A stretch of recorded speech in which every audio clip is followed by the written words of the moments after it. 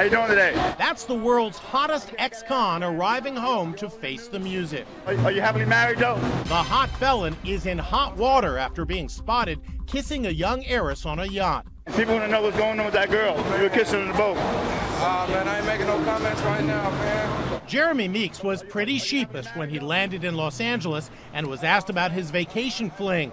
But his wife, Melissa, actually seems willing to forgive him. "We are still legally married," Melissa told a reporter. Meeks spent July 4th at his home near Stockton with his 2 sons.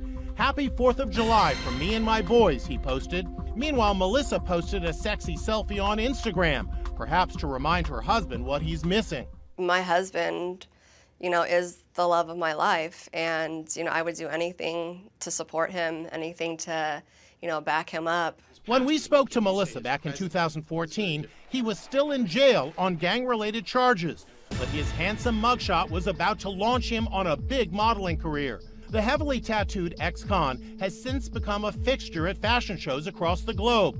Melissa seemed confident that Meeks could handle his newfound fame. I've never been in a relationship with anybody where I've ever felt so comfortable and protected and secured and loved. And I think that he's an overall really good person.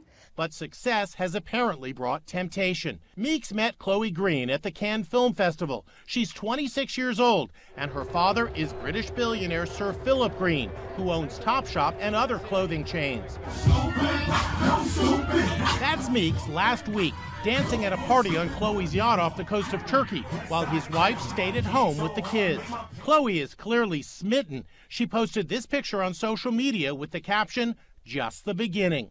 Now Meeks is back home, and he's got a lot of splaining to do. And I ain't making no comments right now, man.